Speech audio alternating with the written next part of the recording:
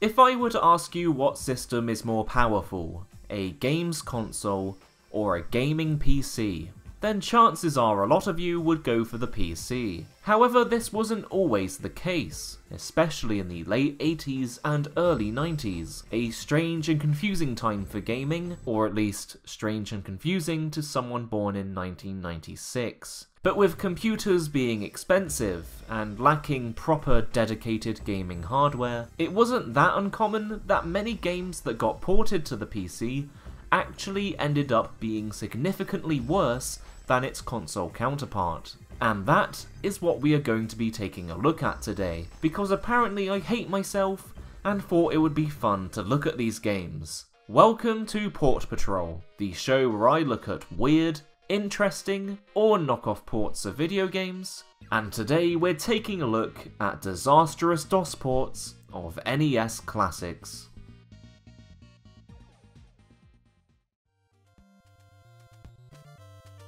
First off, we are going to be taking a look at Castlevania, which I am very happy about because it means I get to use absolutely nothing but Castlevania music for the next 5 minutes or so, which is always a big plus in my books.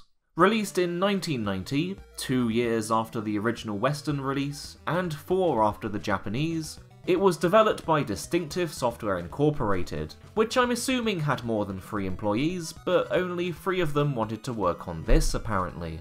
The first thing you have no doubt already noticed is that this game is jank central when it comes to performance. It runs nowhere near as smooth as the original, and while it may not look too bad on its own, it does make playing it a much more strenuous ordeal than it needs to be. Because of this, the game sometimes has trouble tracking your inputs, which is definitely the reason I died so much.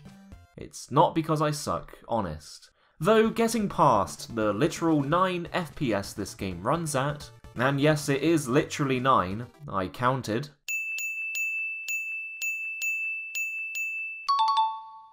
I'd say the graphics still hold up pretty well. Obviously it doesn't hold a candle to the original, and Simon, you know, he looks a bit weird. But for the most part they nailed the look of Castlevania, with sprites mostly resembling their NES cousins, albeit looking a little bit chunkier. And once again, ignoring the whole "this game literally runs at 9 FPS" thing, the gameplay holds up pretty well too. I know you probably think I'm insane saying that, because you're looking at the game and it looks awful, but I promise it doesn't play quite as bad as it looks. All of the levels made it across just as they were in the original, complete with all enemies, sub-weapons, and secrets, and hey, that's more than you can say for most of the stuff I cover on this channel. But again, there is the big, massive, glaring elephant in the room, which is just impossible to get over.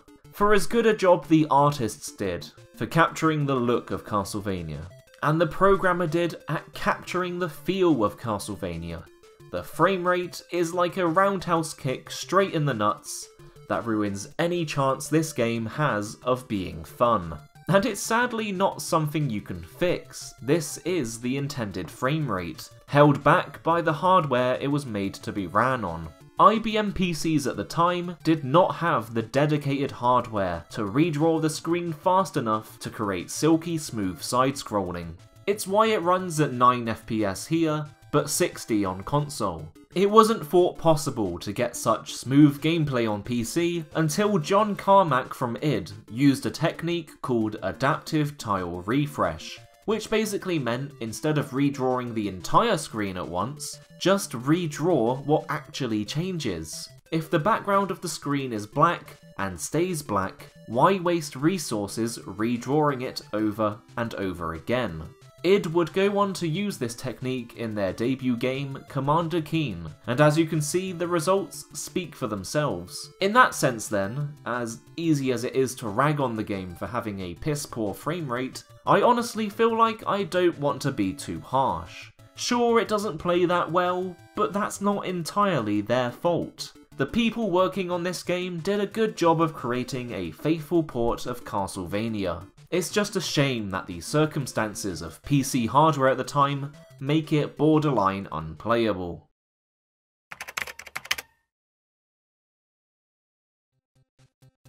One thing I do feel like I can criticise though, is the music. I don't know if I'm just like an utter retard when it comes to DOS. Okay, I do know I'm pretty done with it. But unlike games I'm more familiar with, like Duke Nukem 3D, Doom, or even some later games in this very same video, I couldn't find any way to change sound card settings, which meant it played all sound through PC speaker mode. A PC speaker is a speaker located in a PC. You probably guessed that part. Its main use is to warn you when stuff goes wrong, but some games at the time also made use of it. The problem with using the PC speaker, however, is that it is only capable of making one sound at a time, which is really what you want when your game features both music and sound effects. Yeah, it works just about as well as you would expect.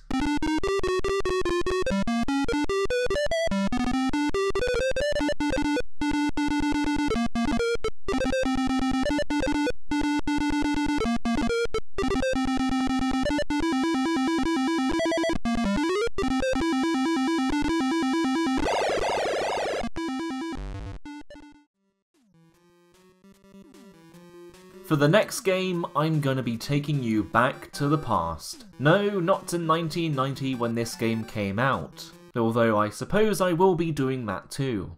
We are going back to 2014, to the release of the first ever episode of Paw Patrol, Mega Man for MS-DOS.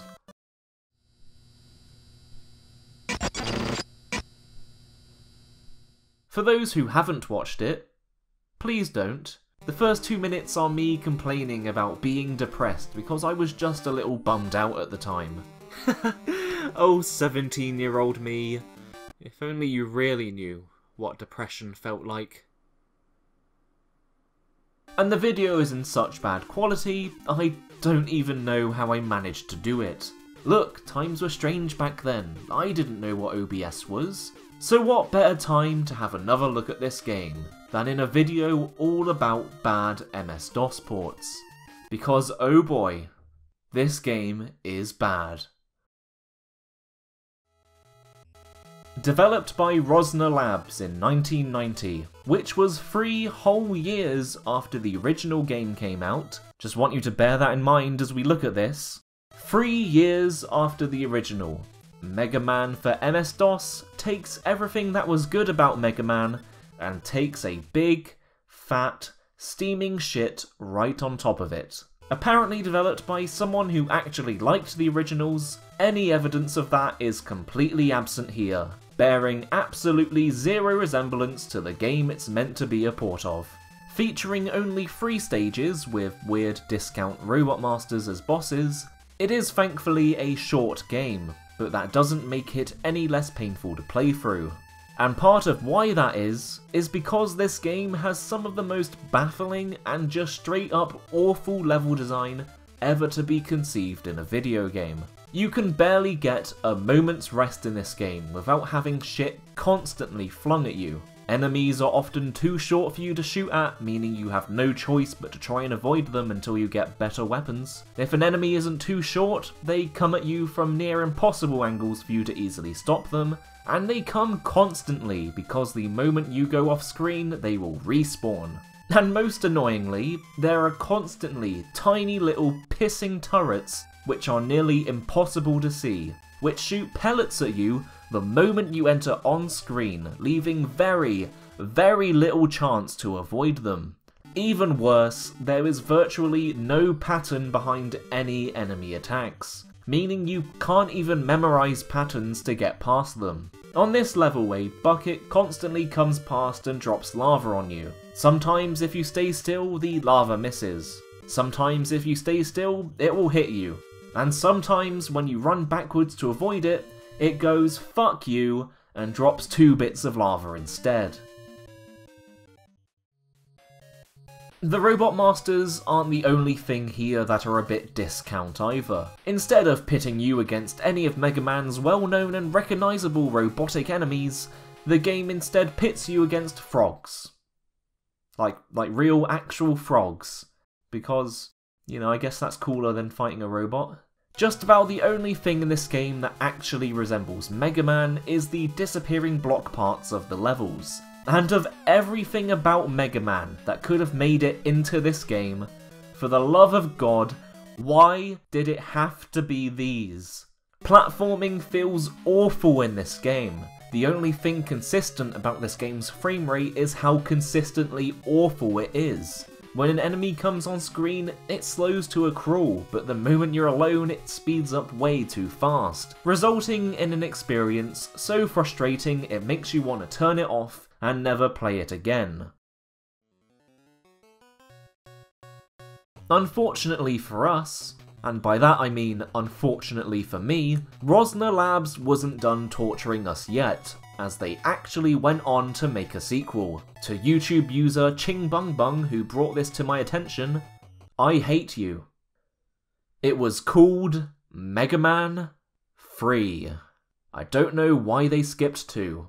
But hey, everyone has a chance to improve, so maybe this game will be marginally better. I'll give you a hint. No. Though I will give credit where credit is due. This game does actually look more like a Mega Man game. The original featured those B-Tech-ass Robot Masters, which looked nothing like Mega Man's art style, and featured virtually no enemies from the original game. Mega Man 3, however, does manage to capture the look of a real Mega Man game, as long as you ignore the fact 90% of the time it looks identical to the first. The Robot Masters actually look the part, although that's because they're all just recolors of existing ones. Some enemies from the original also make an appearance, which makes it all the more baffling why I still have to fight really dumb enemies like walking plants. However, I can't really say the same care and attention went into how the levels look, because they all virtually use the exact same tile set. I sure hope you love getting dripped on by leaky buckets of oil, because that's about half of this game. What if I told you the level design somehow got worse? Because I'm not sure about you guys, but whenever I played Mega Man, I always wished the levels weren't the golden shining example of linear level design they are, but were instead god-awful, shitty mazes. Although at least thankfully there are less tiny enemies you can't shoot, that is instantly ruined by the fact they double down on turrets that you can barely see coming. Though credit where credit is due, I suppose, the actual layout of the levels aren't the worst thing ever. Despite being maze-like in design, I never really found myself getting lost. Plus, the branching paths allow for more hidden areas where health is hidden, which actually makes the game a lot easier than the first. Apart from on 2 stages, where they had the brilliant idea of making them water levels. Probably some of the worst water levels in history. The water physics are just bizarre. I know it looks like I'm playing like an absolute idiot, but I'm honestly trying my hardest. It's unlike any other game I've played. It's too slow until it's suddenly too fast. It's too fast until you suddenly grind to a halt. The water constantly tries to push you upwards, so you have to try and fight that. And let me tell you, Mega Man does not handle well, which really goes great with all the precise movements it wants you to make. While still being a shockingly awful game, I would be willing to argue it's at least a little bit better than the first one. So I guess it has that going for it. Enemies no longer constantly respawn, and actually stay dead until you run out of lives, meaning you can clear a path for yourself in one life and make it easily through next time. It's almost like a roguelike, except not at all in any way possible. And it's quite funny that despite how much crap the game throws at you, once you get a weapon that fires multiple shots at once, the bosses become absolutely piss easy. But if there's one good thing about these games, okay, just the first one. If there's one good thing about Mega Man 1, is that it was partially responsible for the creation of Paw Patrol. and that's about the only good thing I can say about it.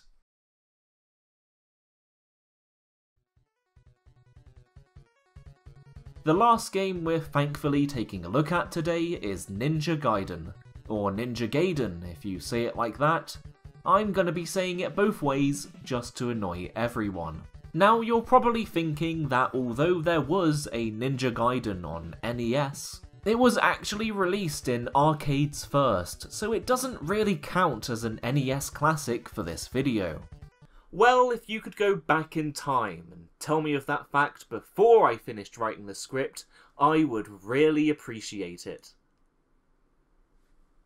For now though, I suppose we can look at it as a case study of how different companies tackle different ports for different systems. Perhaps realising they wouldn't be able to make an arcade-perfect version of Ninja Gaiden for NES, Tecmo instead made it such a different experience that it would stand up on its own.